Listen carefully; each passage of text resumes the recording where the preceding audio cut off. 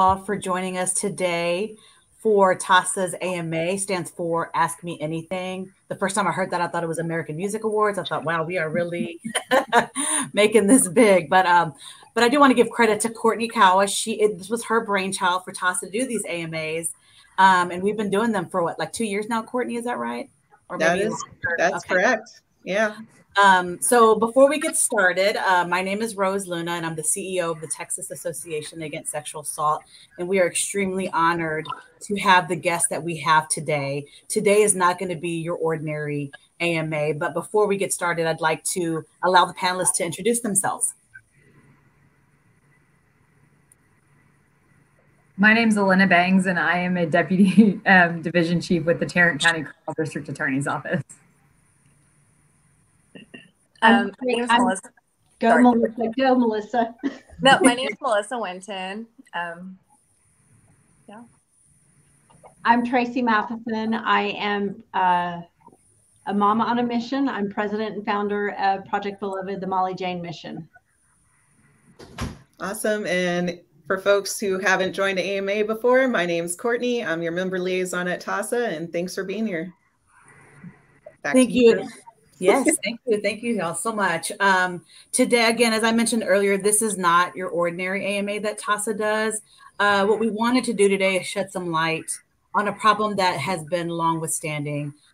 Today, we bring to you a series of tragic incidents with painfully obvious system failures in regards to adult sexual assault survivors with these monumental consequences. As y'all know, TAASA advocates for all survivors with a focus on adults. And as long as I've been at TAASA, there has been a subset of survivors who have been consistently failed at all levels. This subset of survivors are adults who have been assaulted by someone that is not a stranger that's jumped out of the bushes, but someone that they recently met, a recent encounter, or someone that they're familiar with at some level, maybe a friend of a friend they met at a party, or someone they met via a dating app. Technology is such that we're meeting friends and people through apps. So they may know everything. They may not know everything about them. So they are a stranger in that sense, but they are familiar with them and have some sense of trust and safety to have a conversation, right? Until then, when they're betrayed, when that trust and safety is betrayed by that perpetrator. And I think also what I want us to think about is how then as a society, we betray them for being human and having that sense of trust and safety just to talk to somebody. And then when they come forward to say, this happened to me, some of us have the nerve to say, well, why were you talking to them, or blah, blah, blah, So I am thankful to have like a case in point, if you will, again, with a series of events that happened in our state, this ultimate epic failure of our systems to survivors of sexual assault. So with that being said, I'm going to hand it back over to Courtney. Thank you for being here. Thank you, Rose. All right, y'all. So as you know, we have a few questions. For folks who are new joining AMA, you can add your questions in the comments, and we will take some time later on or as we go to try to respond, but we have some prepared as well. All right, let's get started. So, Tracy, a question for you. Will you tell us about Molly Jane and her case? I will gladly tell you about Molly Jane. Molly was one of 4 kids. I have 3 sons and a daughter. Molly was number 2 in birth order, and she took her role as the only daughter very seriously and used it to her greatest advantage. She liked to tell everyone that she was the favorite child. And which is not true, but that's what she liked to tell people. And she was somebody that I called my best friend, and she called me her best friend, and that's a little bit unusual for a mother-daughter relationship, especially well, I knew it was special in the moment. I now realize how very special it was. We did lots of things together, loved hanging out, going out and having meals at various restaurants, or going shopping, or sitting and watching our favorite television shows. She was my best friend. Called her my right hand. And April 10th, 2017 is the day that I received the phone call from her boss saying that she had not shown up for work. And she was concerned. And so I hopped in the car to go drive over to her garage apartment that was not far from our house to check on her. And got to the apartment and knocked on the door. There was no answer. I knocked again. There was no answer. I decided I would try the doorknob. I went inside and I couldn't, there was no sign of Molly. I went back outside. I'm getting a little frantic at this point. I'm calling her name and thought, you know, I hadn't gone in the bathroom, so I should go back inside and check. So I walked back inside the apartment and around the corner to the bathroom. And that is where I found her body on the floor of the shower. And that's, you know, when I tell people this story, I say that's when the darkness really started spinning out of control.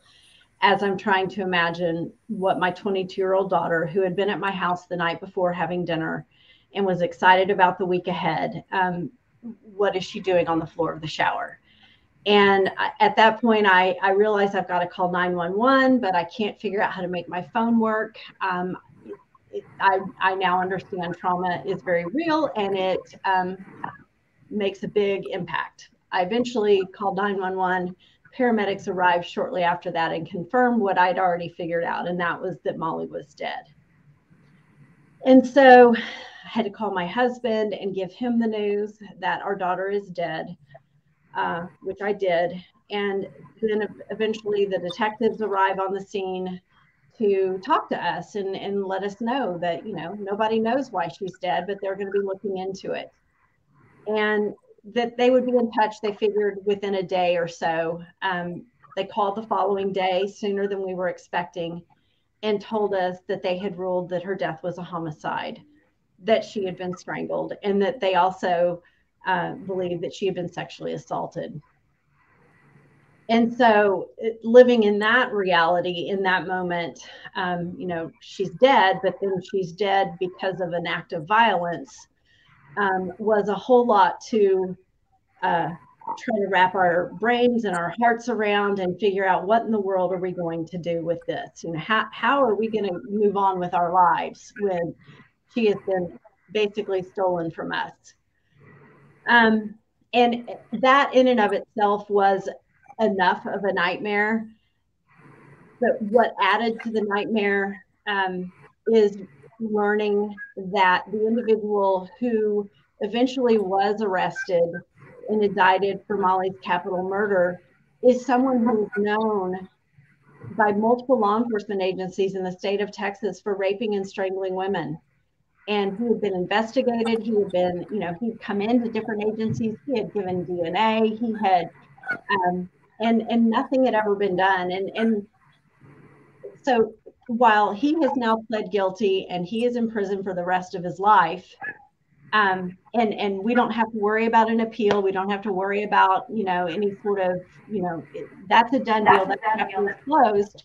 We're left with this other part of the story, and that's those system failures that I dug in and I founded a nonprofit to try to speak to some of what has gone wrong, and to try to be a resource to help victims of sexual assault, to help law enforcement in their investigation of sexual assault.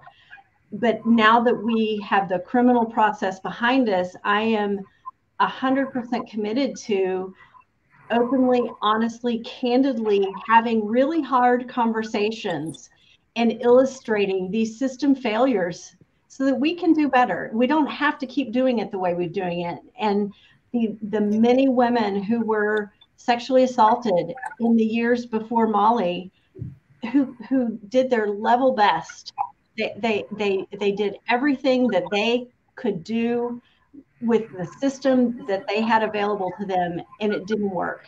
And so that's kind of what brings me to the table today, and I'm grateful for this opportunity. Thank you, Tracy, and thank you for sharing more about Molly Jane and overall the case. So my next question is for Allenna and Melissa. What is your connection to Molly Jane and Tracy?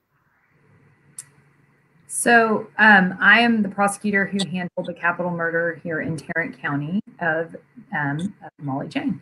And so unfortunately, I obviously didn't get to meet Molly in life, but I did get to meet Tracy and David, and they have been in my life for 5 years, and it's been a huge journey.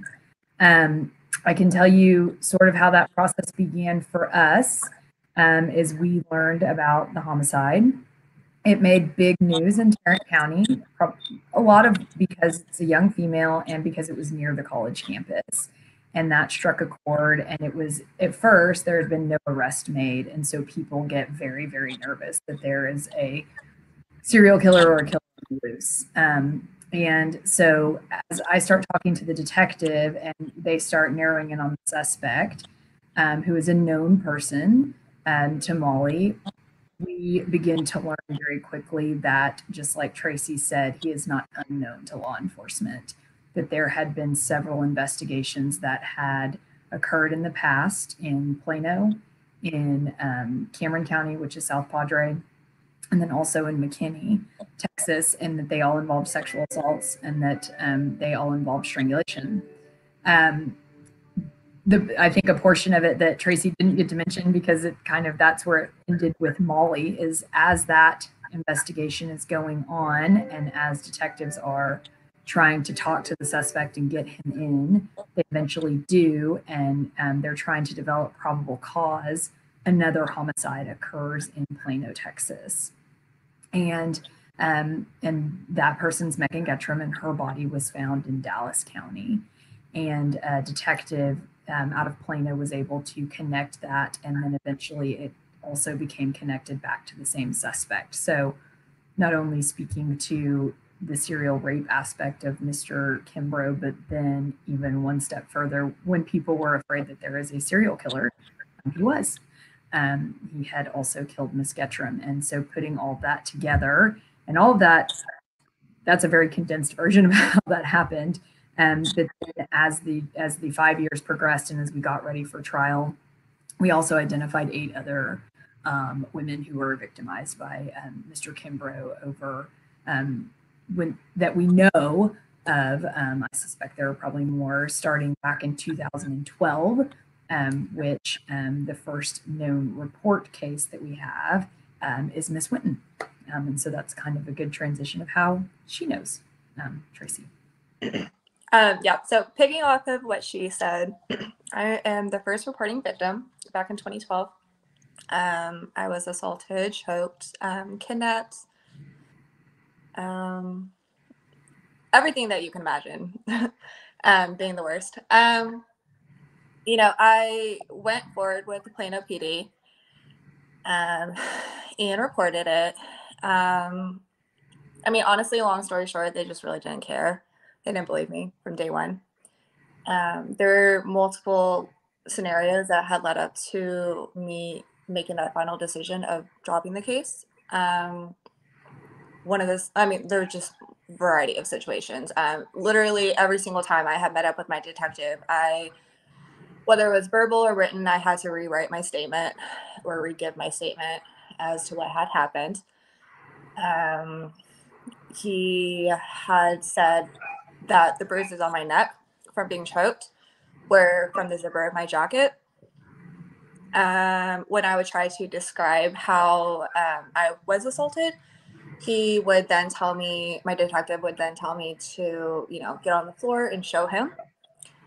I mean, there were multiple things. He, you know, running through my story with him, just detail by detail, he would ask me, oh, why didn't you scream? Why didn't you try running away? Why did you get back in the car with this person? And I mean, I was obviously threatened about my life. And so therefore I'm going to do whatever I can in order to save my life.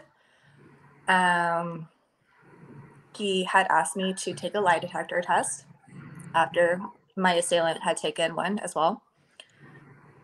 There had been multiple CODIS hits on all the different scenarios and all the different other assaults. Never once told me about it. Apparently was told by some legal team, I'm not sure who, to not tell me.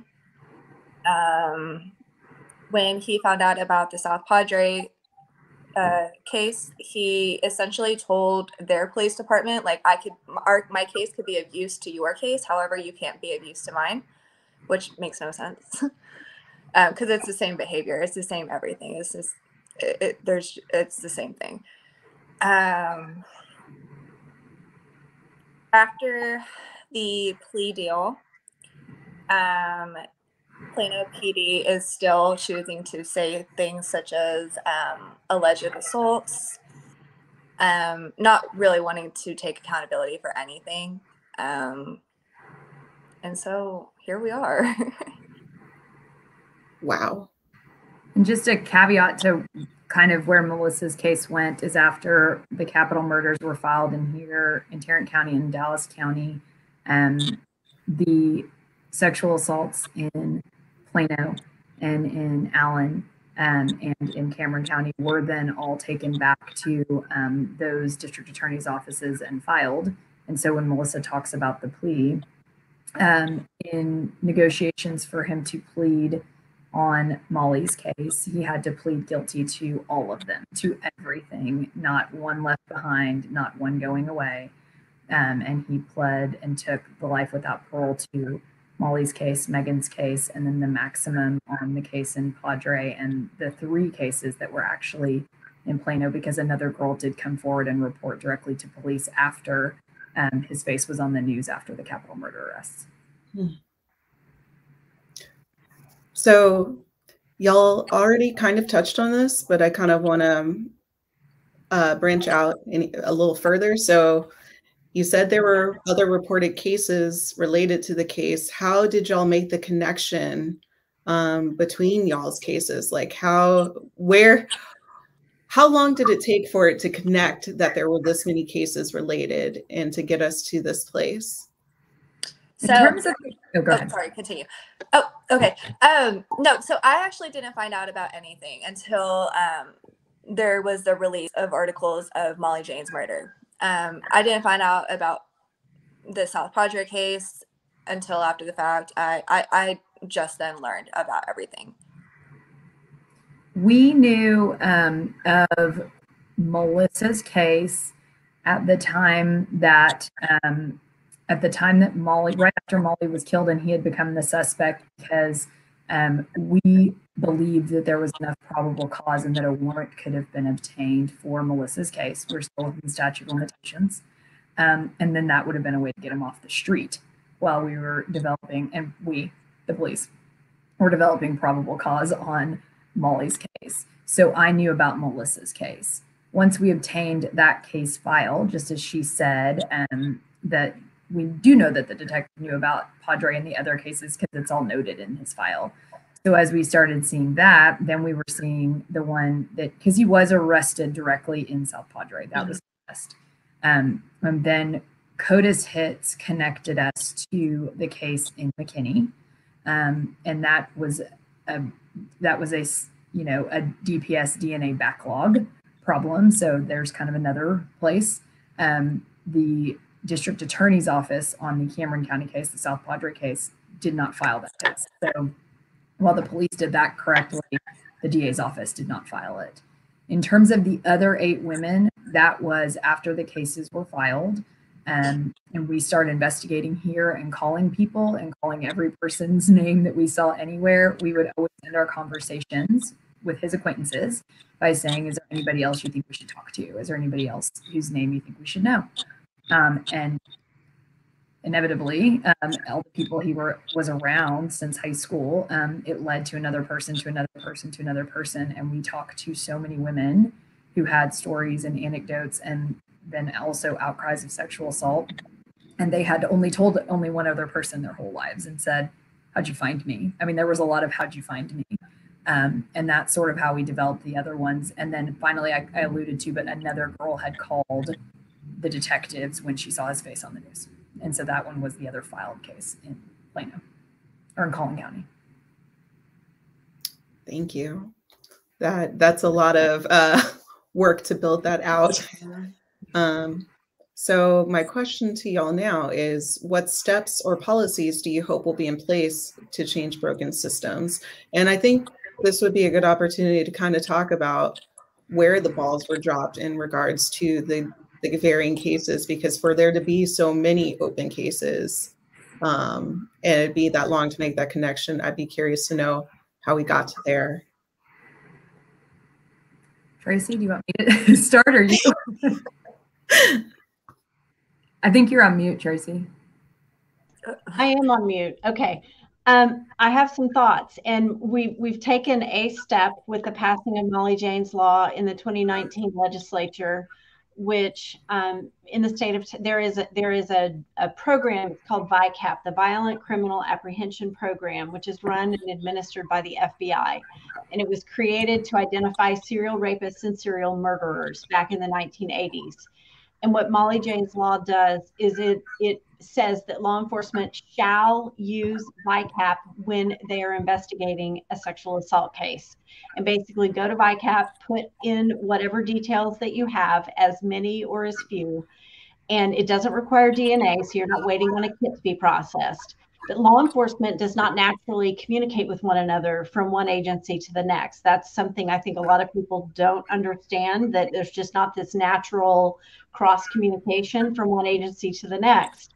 And so VICAP will allow, so you've got an offender and you've got details of your case, you can go to VICAP, you can search based on the criteria. He rapes and he strangles, you know, you can search by name. And then you can look for other cases and see if they match up. And then you can talk to those other detectives and other agencies and see, are we looking at the same person? Because everything tells us, all the statisticians tell us that rapists don't generally rape one time. They rape again and again and again.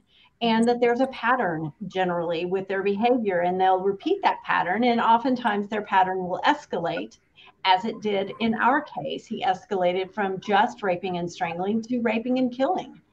And so he proves out what all the statistics have told us all along.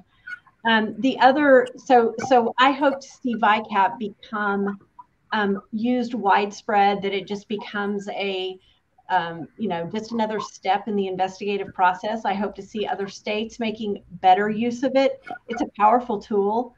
But if you don't use it, if you're not putting data into it, well, then it's not as powerful as it could be. We know it works. We've identified an offender who was, in Arlington, Texas, and in Tyler, Texas, and they would have never found each other was it not for VICAP. And when they finally identified him, he was linked to other cases, I believe even across state lines, and has now been indicted for sexual assault. So it works. But the other thing that I would really like to see happen, these CODIS hits that we talk about, and CODIS is the database for DNA, basically. And so when a rape kit is processed and there's DNA in it, they put that DNA into CODIS, and it's just this, holding tank for DNA for a very simplified explanation. And what happened in our story is Melissa had a rape kit done. The DNA was put into CODIS. Well, so then the same offender rapes again in South Padre. That victim has a rape kit done. The DNA is put into CODIS, and CODIS says, ding, ding, ding, ding, I know this DNA. It's the same DNA. So it connects those cases. And all along, I have had this idea, for sure there's innocent DNA in CODIS. I mean, I don't know what this percentages are, but I'm very willing to acknowledge that innocent people's DNA ends up in CODIS. However, ending up in CODIS twice or 3 times or 4 times, it has to take the likelihood of being innocent down to almost a negligible percentage.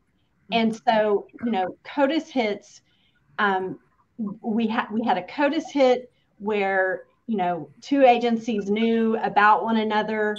It didn't prompt Plano to do anything differently. It didn't prompt them to say, oh, maybe she was telling the truth. Maybe she was actually raped and strangled. And it didn't give Cameron County, the DA had already said he wasn't going to prosecute, and he finds out about a CODIS hit, still not going to prosecute. I don't get that.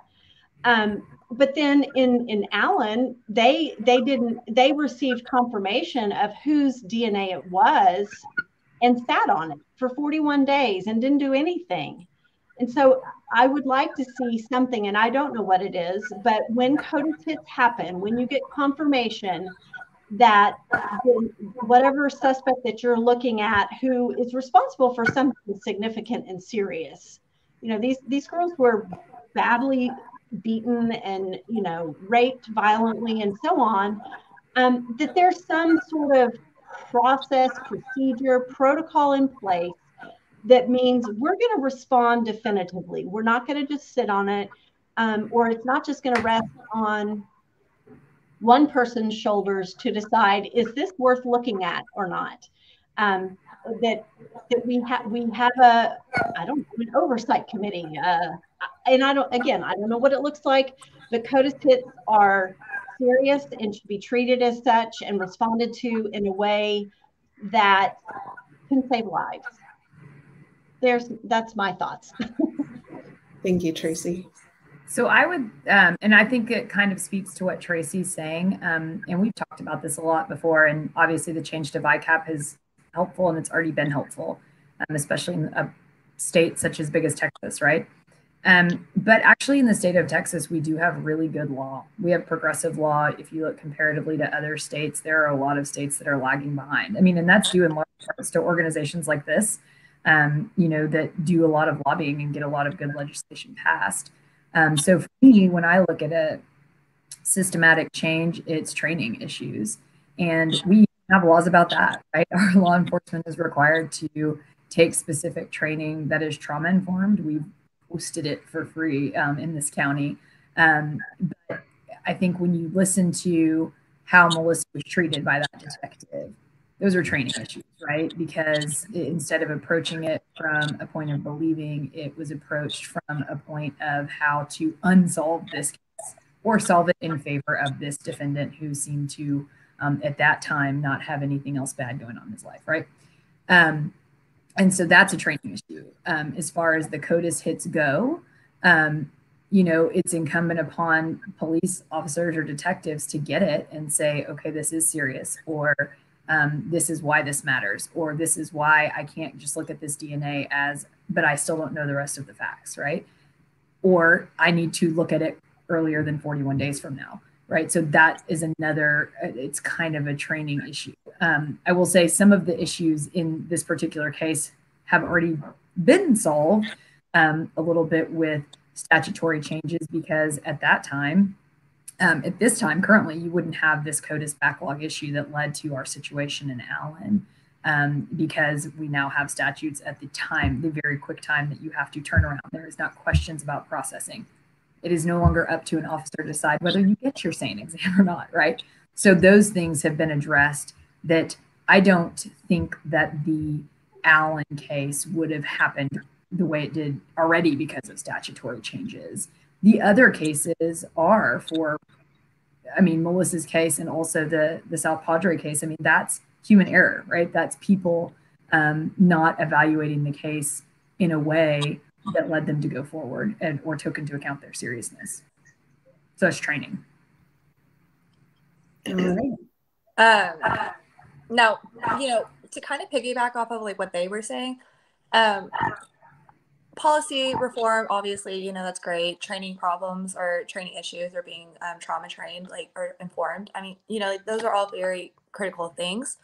However, I think, you know, it kind of stems from, you know, a deeper problem a little bit. And that deeper problem is being a societal issue, right? And, you know, society views sexual assault, like society views sex as a very taboo topic, making sexual assault even more like taboo-er. Like, I know that's not a word, but like, you see where I'm going with that. And so like, that's what it makes it so much harder for, you know, victims to like go forward with these cases, because everybody has an idea of what a sexual assault is, right?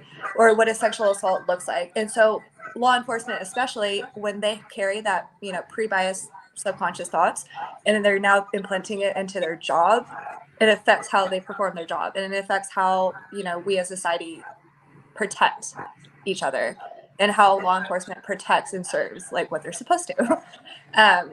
And so I think, you know, tying that back up, I think just like a society problem and just having these hard conversations with your friends and having these hard conversations with your peers, men especially, I mean, women too, because women can hold that like subconscious thought process, and I've witnessed it multiple times.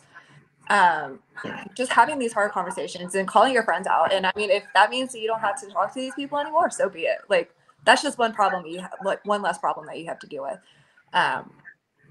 Accountability, honestly, at this point, like just being accountable and holding yourself accountable to what your morals are and how you want your friends to be treated, or your neighbors, or so on and so forth.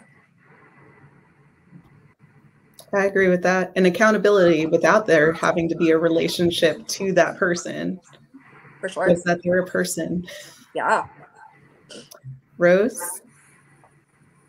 Yes, I was just going to say, to piggyback what Melissa said, that is exactly where my mind was going. I agree that we do need training, absolutely, all the time, for sure. And in addition, I think that there's a societal piece. There's this underpinning of societal norms and expectations that are at play. You know, and I think you have, and it's just insidious in our community. And the systems, right? The systems and the programs make up members of the community. So then we have this community members who, like, if I was to do a poll, I'd argue that 100% of people in your community, wherever you are, maybe 99%, but I want to say 100%, would say rape is bad. We don't want rape to happen here. Yet, when a case is presented, a survivor discloses and describes to you just that, all of a sudden, there's this mass confusion and this topsy-turvy thing that happens to survivors of, well, what were you doing? Well, y'all were talking. Well, y'all were this. So there is, I agree, Melissa, there is something deeper in our society that is preventing us and that is enabling these system failures. I think it's more than just one cop, more than just one DA, because they're members of that community and they have that nuanced belief that just continues. So I agree. I think there's a policy change and training absolutely necessary. And then there's this other piece that we need to have the courageous conversations about. And I think that's how we transform Texas slowly. I think that's how we start that pathway to survivor justice. You know, again, sounds very lofty, but thank you, Melissa. That was beautifully said. I just wanted Absolutely. Yeah, no, I always talk about how, like, you know, take away the sexual part, right? The sexual assault. Like, it could be just like a physical assault, right? Like off the street. You get assaulted at a grocery store. You're not gonna, when you report that, you're not gonna get asked like, oh, well, what aisle were you in, or what were you wearing, or whatever. It's Yes. Those questions are only implanted when there's sexual in front of it, and it's just, why is that energy not perceived the same when it's specifically this scenario? And Rose, I can kind of speak directly when you say, you know, if we took a poll, right, of everybody, because I pick juries for a living, right? Oh, wow. And we went through 7 weeks of jury selection in Molly's case before the defendant wanted to plead. And so talked to almost 200 people. And you're right? If you say, here's the law on sexual assault, do you agree with it? Yes. Do you agree that this is not consensual? Yes. Do you agree that you only have to say no once? Yes. I mean, all of those things.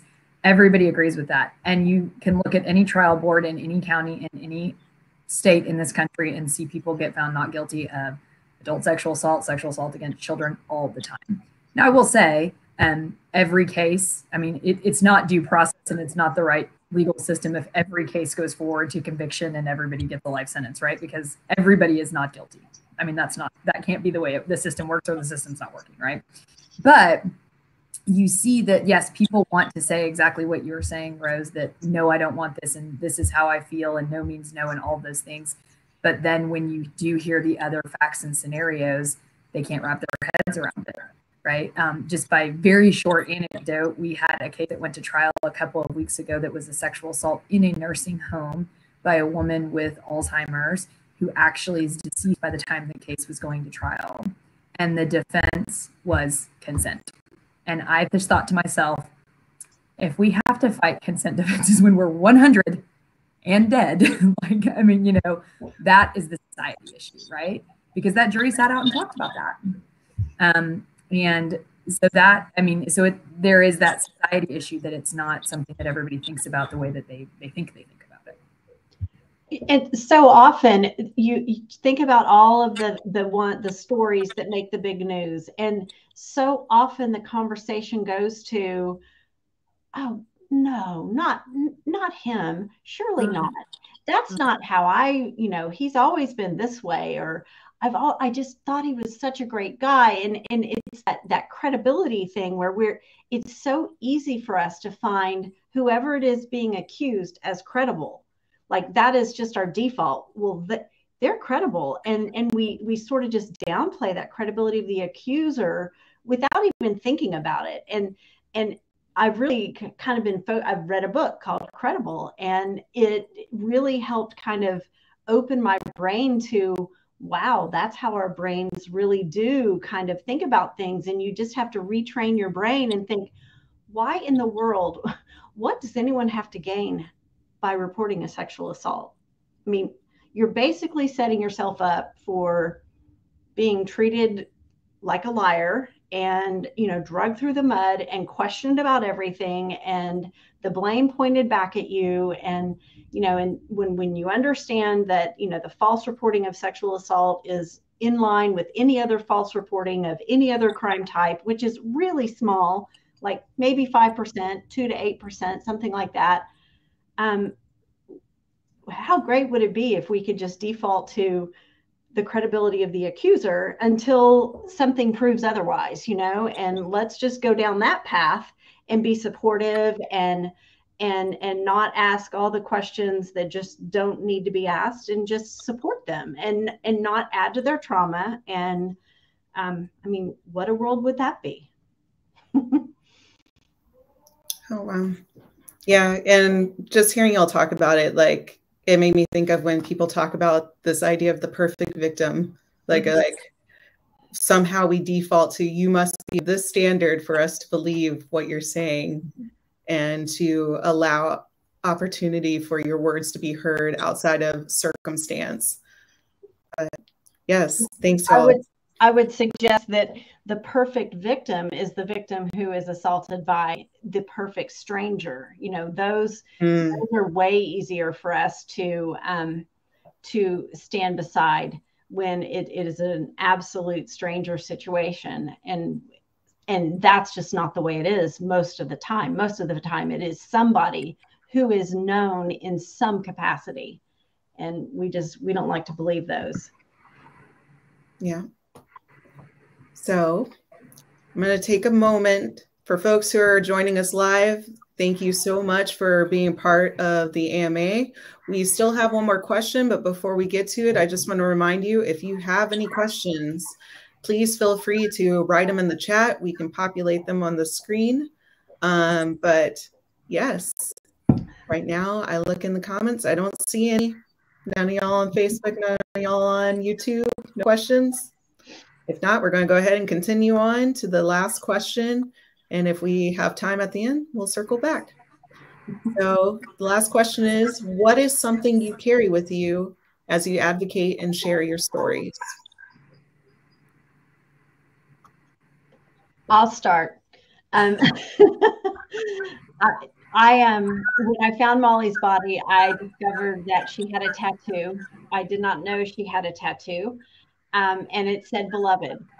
And I was very aware, even afterwards, of like, here I'm standing looking at my daughter's dead body, and there is this word, this beautiful word staring back at me. And it really was a great source of comfort to me when I found out that she got that tattoo, because she knew she was beloved in God's eyes. And that was really, I needed to hear that. That was really very powerful in that journey, the early days of this tragedy. And so I'm not an anti-tattoo person. I took her brother to get a tattoo when he was 19 years old.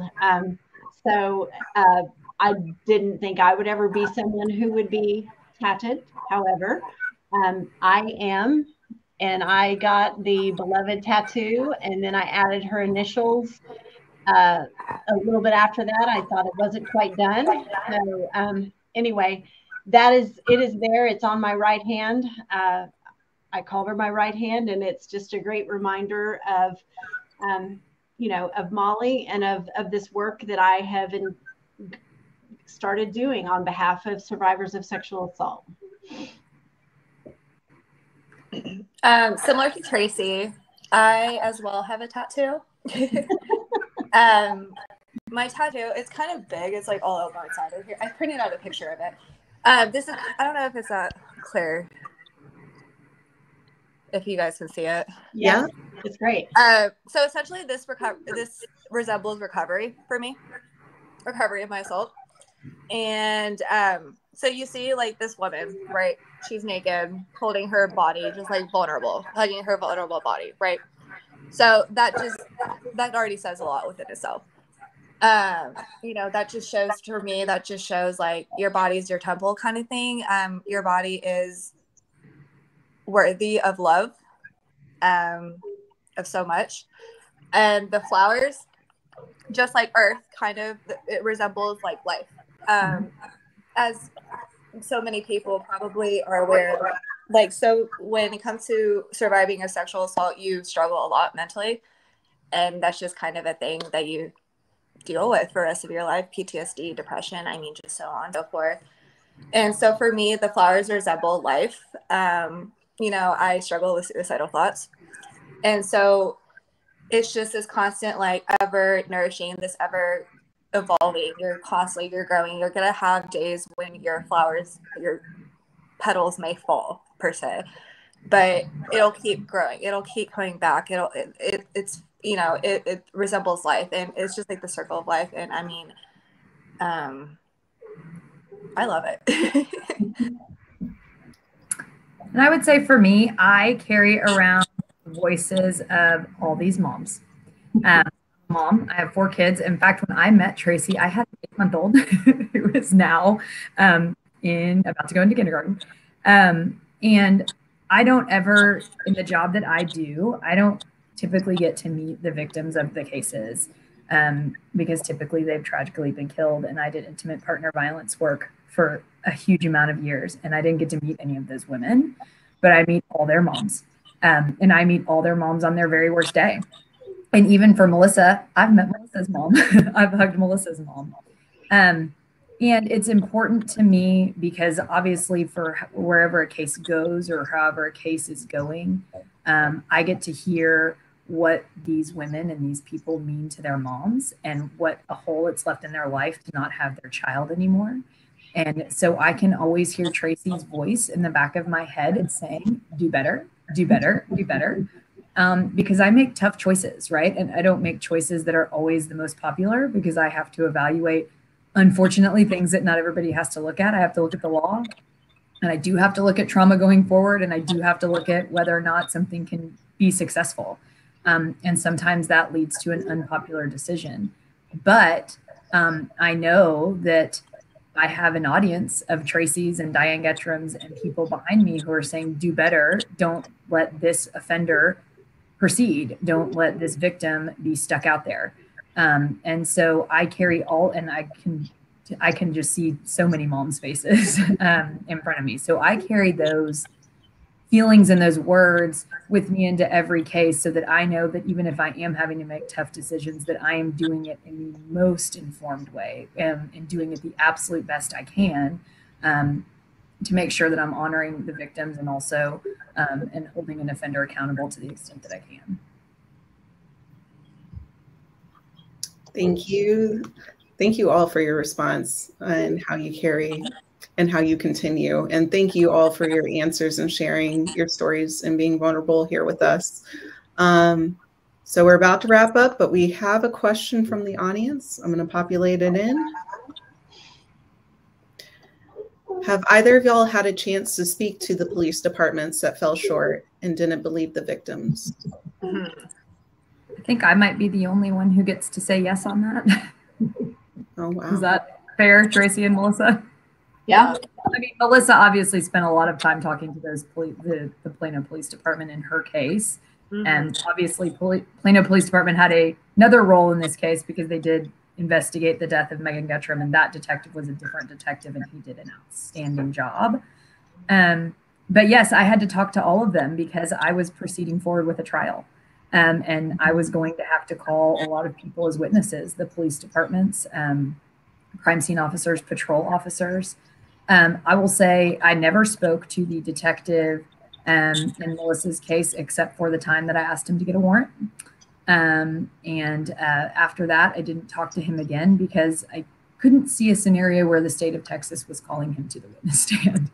I had some thoughts about cross-examining him, but I did speak quite at length with the Allen Police Department, and that is a wholesale system failure in terms of timing.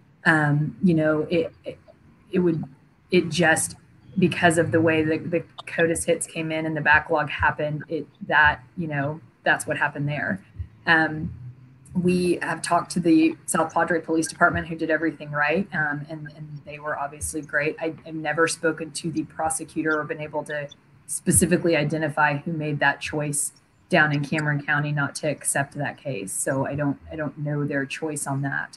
I think people look back and they can say to you things like hindsight's 2020. I think that's kind of an easy excuse, right? To use that kind of phraseology.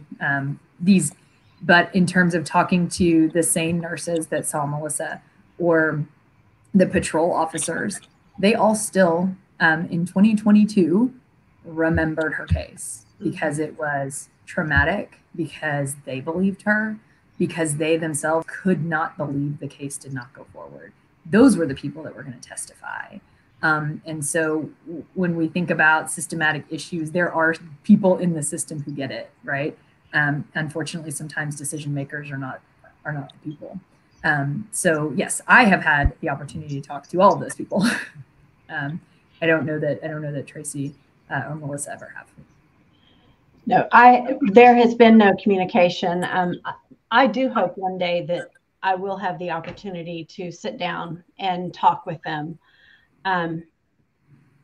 Maybe I hope that I have the opportunity to sit down and they can listen to me.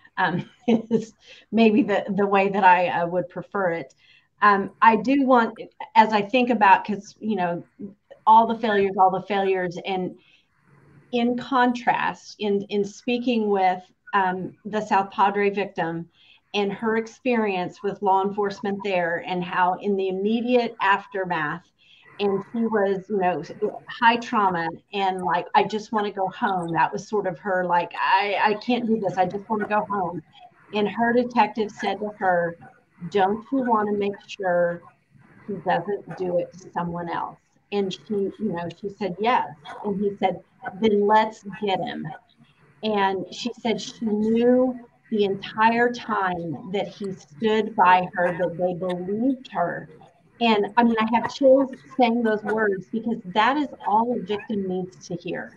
As hard as that entire process is, to know that you have this person of authority is like, I believe you, we're going to work this case, and it's going to be long and it's going to be hard, but we are going to work together. And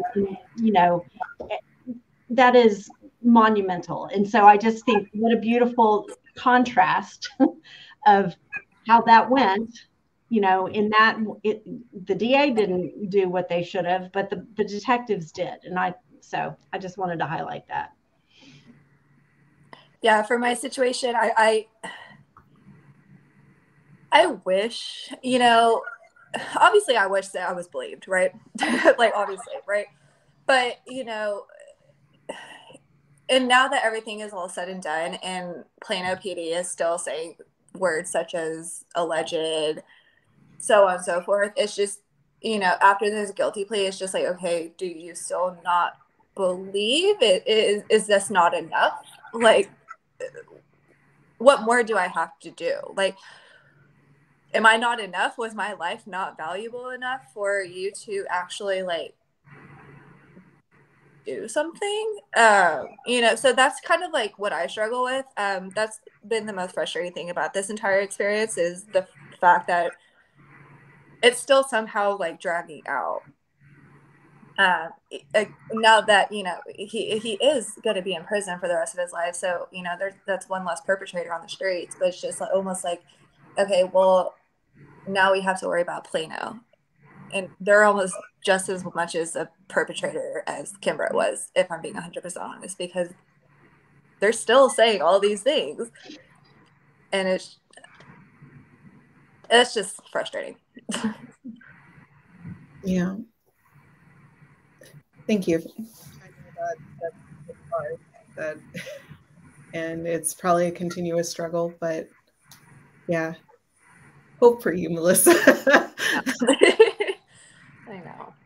So on that, I don't see any further questions in the comments.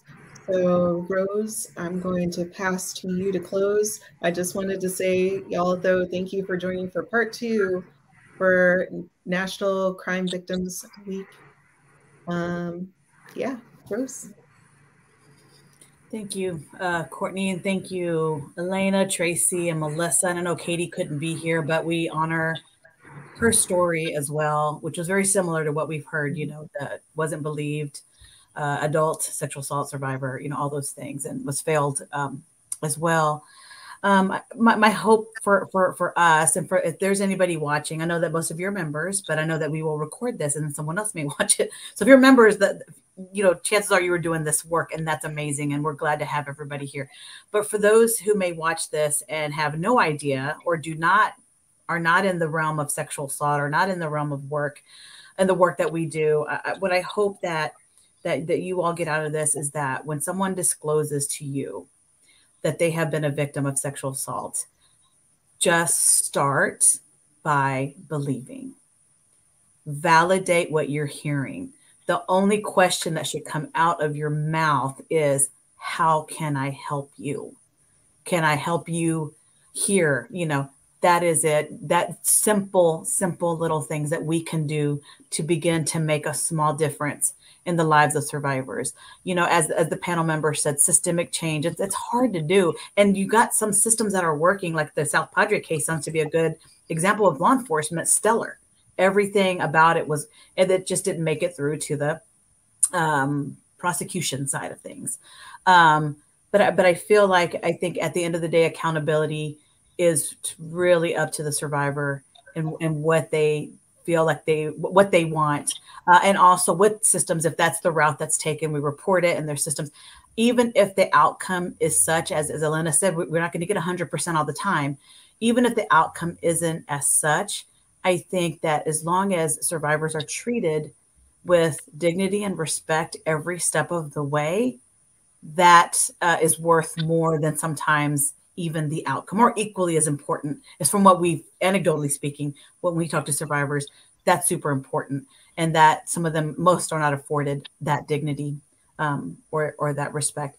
And then I think it's, as we talked earlier about the multi-prong approach to prevention, the multi-prong approach to how do we begin to change societal norms and things like that, to really go from, yes, this is bad, to like, yes, this is bad, and I believe you, and we're going to do something about this. You know, I think of one egregious, and it happened in Austin back, I can't remember, 2016, maybe 2015. It was 2 University of Texas football players. Charlie Strong was the head coach then, and I will say this: they raped, sexually assaulted another student there. There was video evidence of that. It went to trial. They were acquitted. But because of all the things we've been talking about. But the thing that I was very pleased with is Charlie Strong, again, the head coach at that time at UT, he immediately kicked them off the football team. Didn't care. Wasn't one of those to say, well, let's wait till the justice system handles it, or let's wait till this. He said that is unacceptable. In other words, I believe the survivor and you are off the team. And that gives me hope with people like that. And the survivors and their strength. And I take that with me at every table I sit. Now that I'm at different tables, it's those injustices that come. I try to channel them as best as I can for survivors of sexual assault. So again, thank y'all so much for sharing this story. Tracy, Melissa, Allenna, I know that this was not easy. And we're really, closing out Victims' Rights Week with a nice shebang, if you will. And also Sexual Assault Awareness and Prevention Month in Texas is winding down slowly. So thank you all so much for sharing your information and for doing what you do. And thank you all for watching. And Courtney, thank you for even making TAASA have an AMA. Again, I thought it was American Music Awards at the beginning. And yeah, just echoing what Rose said. Thanks y'all so much. Thank you for having us. Yes, thank you. Thank you for the opportunity. Yes. Bye, everyone.